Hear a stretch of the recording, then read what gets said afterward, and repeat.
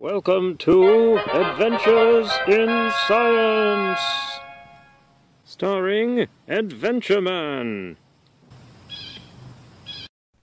Welcome to another exciting episode of Adventures in Science, with me, your host, Adventure Man. Today we'll be looking at simple machines, but first, I have an exciting announcement. I'm happy to say that our show has been so successful that we were able to add two great new personalities to the Adventures in Science team. First, we have a director. Ms. Director, come on out and say hi to our viewers. Hello, everyone. Usually the director keeps behind the scenes, but we'll be taking a reality approach here on Adventures in Science. We like giving viewers a little glimpse behind the scenes, so you'll definitely be seeing me from time to time. Great. Glad to have you aboard. I'm sure it will make my life a lot easier. Thanks. I'm really excited about it. See you later. Great. We've also hired a special science consultant. Now, don't get me wrong. I'm great at science. But sometimes we need someone to do research, give us a little more in-depth information. Well, now we have her. And here she is. May I introduce to you Susie Science. Hello. Welcome to the team. I'm really excited to work with you. Thank you very much. It's an honor. Wow, I have to tell you, I think it's just great that we found someone who's not only so highly qualified, but also someone with such an appropriate name. Susie Science, I mean, wow, that's great. You do know that's not my real name. It's a stage name? Really? Yeah? You know, like Adventure Man? Oh, yeah, sure. Of course, I knew that. I was just kidding. Anyway, now that we've done our introductions, let's get the show on the road, shall we? Like I said, today's episode is about simple machines. And since we now have our resident science expert with us, why don't I ask her? Susie, can you tell us what simple machines are? A machine is something with one or more parts, which is used to make work easier. And the word simple means not complicated, or only having a few steps or parts. Right. So a simple machine is something with only one or two parts that people use to make work easier. So a train is a machine, but does it have only one or two parts? No, it has thousands of parts. It's a machine, but it's not a simple machine. Exactly. Can you think of something that's used to make work easier, but does have only one or two parts? Let's see. How about a hammer? Excellent example, Adventure Man. A hammer can be just one piece, but it makes the work of driving a nail a whole lot easier. Yeah, can you imagine trying to push a nail down into a piece of wood without using a hammer? I don't think it can be done. Why don't you demonstrate, Adventure Man? Great idea. See here? The amount of force needed to push this nail into the wood is just too much for me to do it with just my hand. I need something that will help me multiply my force, make it much bigger. Right. You need a lot more force to push that nail into the wood. And that's where a simple machine, like a hammer, comes in handy. A hammer is a simple machine called a lever. We'll talk about those again later. Sounds like a plan. Okay, cut. So let's have you do some review. Remind us what a simple machine is, and then let's have you tell us what the different kinds of simple machines are. Sound good? Great. So to review, a simple machine is something made of only a few parts and is used to make work easier. There are 6 different kinds of simple machines: wheel and axle, screw, pulley, inclined plane, lever, and wedge. Today we'll be taking a look at each of these and what they do. Ready? Ready. All right. Cut. That was good, but I'd like to see a little more enthusiasm when you say all right. So let's do that again, with just a little more energy this time, okay? Okay, no problem. Action! Ready. All right! Cut. Getting there. Susie, your delivery is just fantastic. Perfect. Seriously? Adventure Man, okay, almost there. One more time, but really give it all you got, okay? Okay. Action! Ready.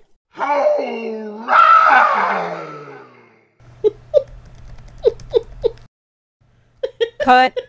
Great! Now you got it. That's exactly what I was looking for.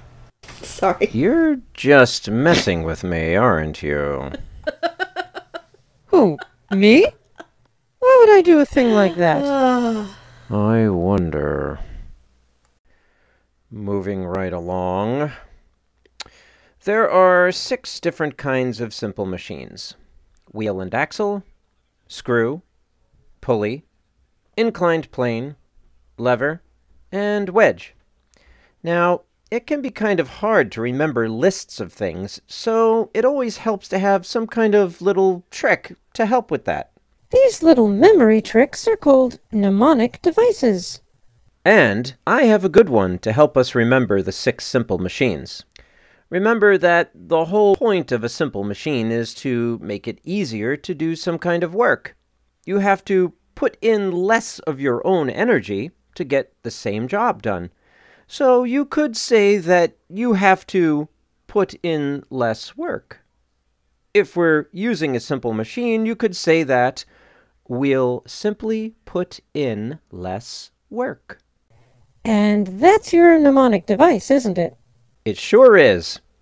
If you take a look at that sentence, the first letter of each word is also the first letter of one of the simple machines.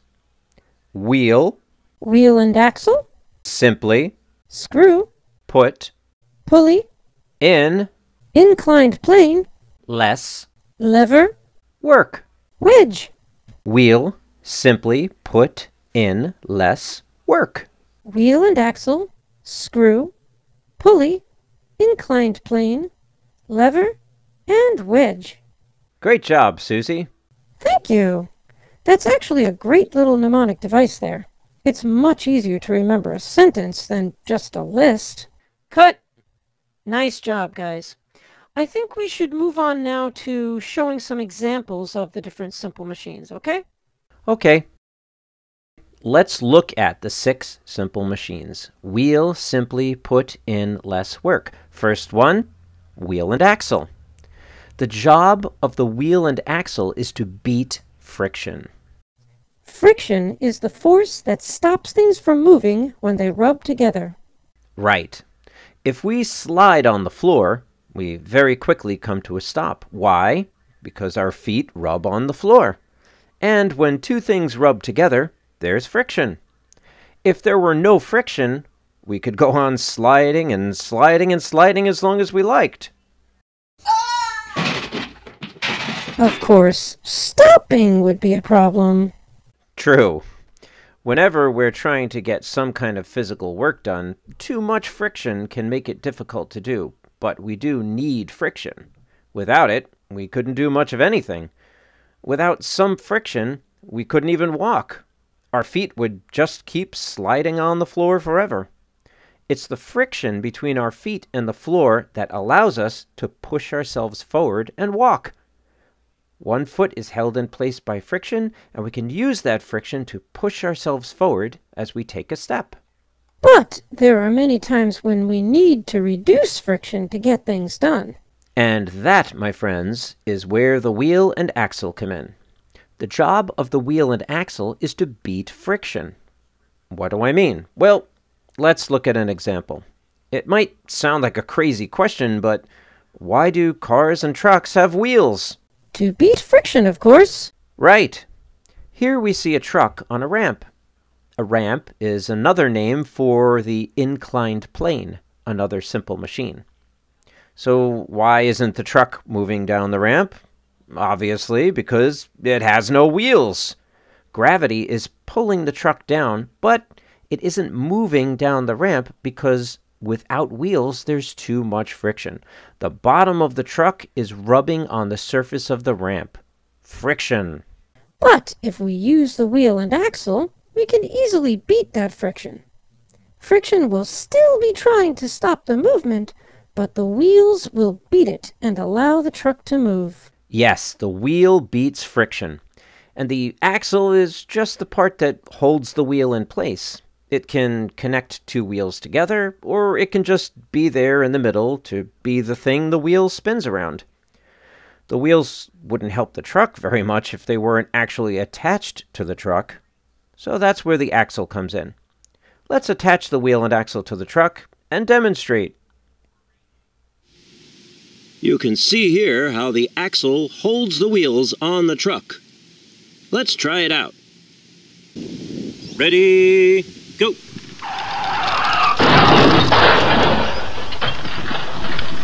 There you have it. Wheel and axle beats friction. Cut! Adventureman, I'd like to give the audience a really good idea of how this works. So I had the production team create a giant wheel, which I thought we could use to have you demonstrate how it can overcome friction. Hey, sounds like fun. Great idea.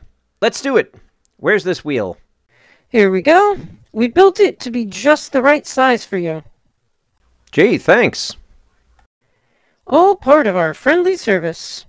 Just step on in there and hold on. Great. How's this? Perfect.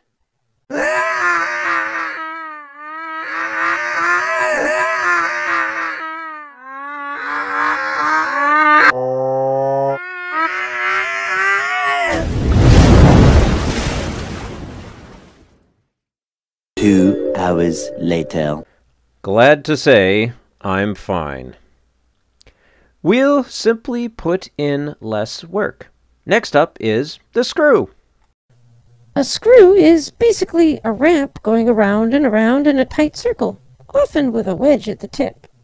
Exactly. Watch this demonstration. I have a piece of paper cut in the shape of a ramp. If we twist the pencil, the ramp gets wrapped up around and around. We've turned this ramp into a screw. A screw is just like a ramp wrapped around a central post. Here's a picture of a spiral staircase. It's in the shape of a screw, and obviously it makes it easier to go to the second story of the house. You could just drop a rope straight down and climb straight up to the second floor, but that would take a lot of energy because you're moving your body straight up against gravity. If you use a ramp, like a set of stairs, that would make it much easier because you're still going up, but at an angle. You're not going straight up against gravity. And that is the great thing about a ramp or an inclined plane. It can let you go from a lower place to a higher place while putting in a lot less work. But in science, you don't get anything for free. If you're having to put in less work, then you have to give something else up. There's always a trade-off. In this case, the trade-off is that you have to put in less work to go up, but you have to move a much longer distance to get there. So you could use a ramp, a staircase, to the second floor, but that takes up a lot of space.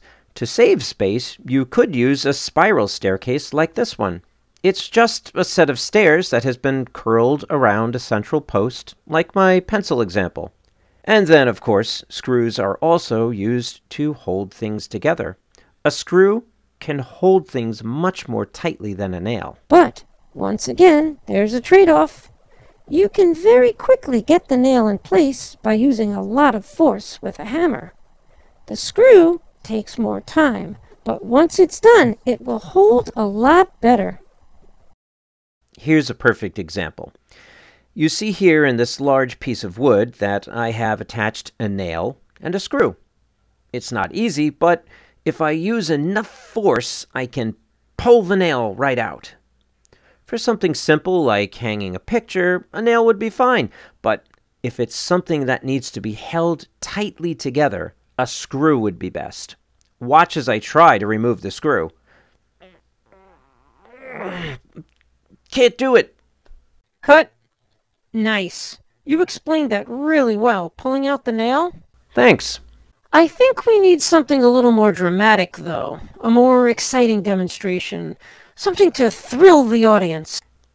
Okay, yeah, I see your point. What did you have in mind? How about if you hang on the screw? Show that the nail comes right out, but the screw, that can hold your entire body weight. Okay. How's this? Okay, better, but not quite as dramatic as I thought it would be. We need some real excitement here. You know, here's an idea. Let's do this over a cliff. A cliff over the water? I mean, what's the worst that can happen? You get wet? I mean, you are Adventure Man after all. Right you are. Let's do it. A little later. So here we are at a cliff over the ocean, where I'm going to demonstrate what an incredibly strong hold a screw has. I wouldn't dream of trusting my weight to the nail. It would definitely pull out, and I'd be in for a long, long fall into the ocean. But the screw, now that can hold me. Watch as I hang on this screw. And for the record, I did check the strength rating to make absolute sure the screw could hold my weight. Safety first. Did you also check the strength of the wood? Wait, what?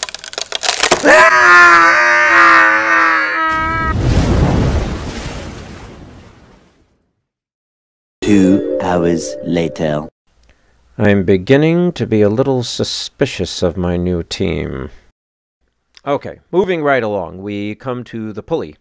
A pulley is used to lift things or lower things. When you pull down, the object goes up.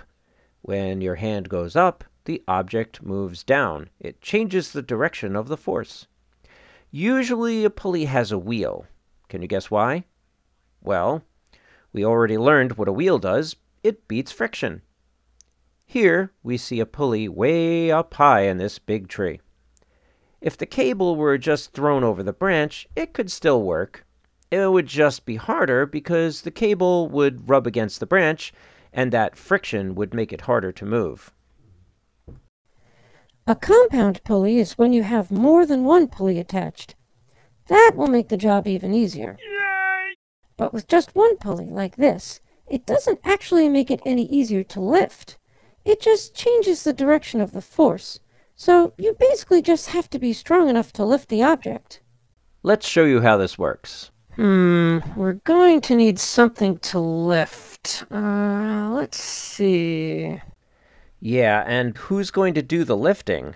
Someone's going to have to pull the other end of the rope. Huh?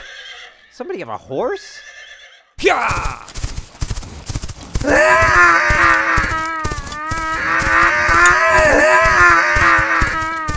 Oh. Hello down there. A little help here? Get me down from here! 1 hour later. Well, that was an adventure. Anyway, next up is the lever. A lever can give you power to move or lift things. You'll notice this lever looks kind of like a seesaw. That's because a seesaw is what's called a Class 1 lever. Let's take a look at it and see how to use it to make work easier. This part is called the fulcrum, and where you put it has a lot to do with how much help the lever can give you. The way it works is, the object to be lifted goes on one end, the fulcrum goes somewhere in between, and the effort, the force, is used at the other end. Depending on where the fulcrum is, determines how much easier the lever will make your job. Okay, let's use this huge rock as an example. It's too big for me to lift on my own. Let's see if we can lift it using the lever. Okay, Adventure Man, an example would be great. Once again, though, I think, instead of a rock, we should go for something the audience can really connect with, something they'll be emotionally invested in. Okay. At this point, I'm afraid to ask, though. Any ideas? How about this? We'll try to lift you. That's great. I love it. Let's do it. Let's see if the ladies can lift me. All right. Cut! That was fun, but honestly, it wasn't quite as compelling as I thought it would be. Oh, boy. Here we go. I'm starting to have a bad feeling about this. What can we do? What can we do? Ah! I have an idea. Stand on the lever again, Adventureman, okay? Okay.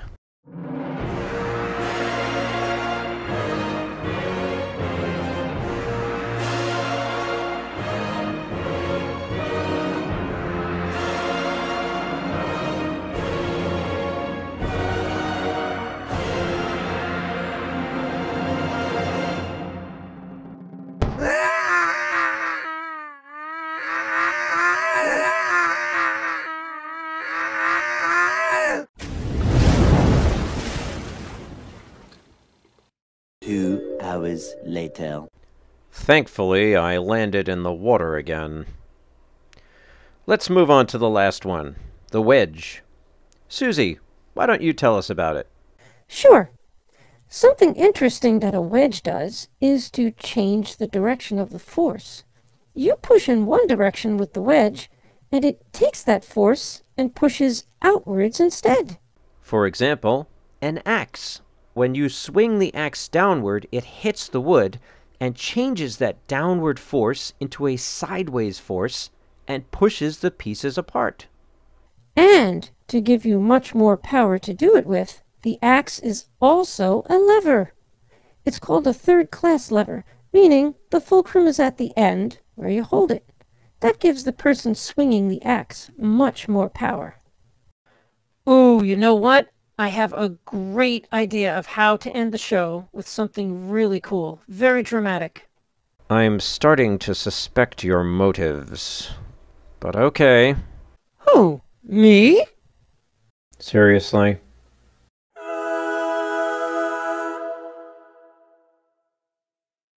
Would you like to hear my idea? I'm probably going to regret this, but okay. Well, someone's building a log cabin in the area, and he needs to chop down a tree for it. He's going to do it in the background, so we can get to see the axe in action. There. See? You don't even need to get anywhere near the action. Perfectly safe. Okay, let's do it. Soon after. So our lumberjack friend in the background there is using an axe to cut down that big tree. It still takes a lot of energy to do it, but since the axe is a wedge and a lever, it makes it a lot easier. Timber!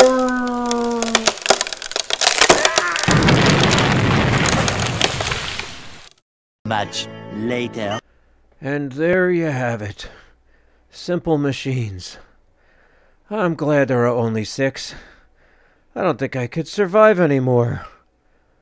And that concludes today's exciting episode of Adventures in Science with me, your host, Adventure Man. Thanks for joining us.